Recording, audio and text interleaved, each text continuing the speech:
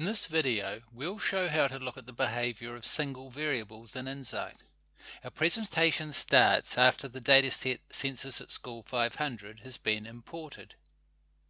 Regardless of whether we're in View Dataset mode or View Variables mode, we can look at a variable by dragging its name into the Variable 1 drop box. First, I'll drag height. A plot has appeared instantly. It's a dot plot of the heights of all of the students in this dataset. There's a box plot underneath it. These are the standard graphics provided for numeric variables. I'll now drag cell source, which is a categorical variable. Cell source tells us about the source of the money the students use to pay for their cell phone usage. iNZight has given us a bar chart of the percentages of students falling into each category or group.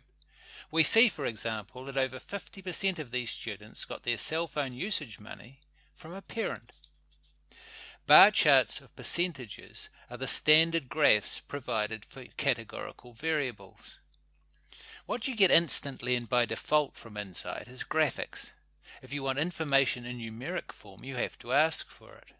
There are two buttons for this purpose: Get Summary and Get Inference. If we press Get Summary, we get summary information relevant to the graph currently being displayed. I'll do it now.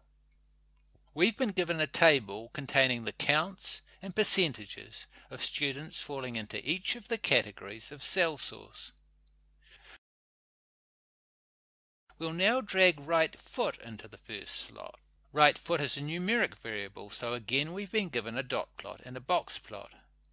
Clicking on Get Summary gives us basic summary information about the values of right foot. Clicking on Get Inference gives us inferential information such as confidence intervals relevant to the graph displayed in the graphics window. Variable names can also be selected using the drop-downs instead of dragged. Here I'm selecting Get Lunch.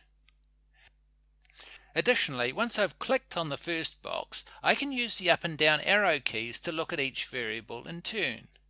Going up, going down.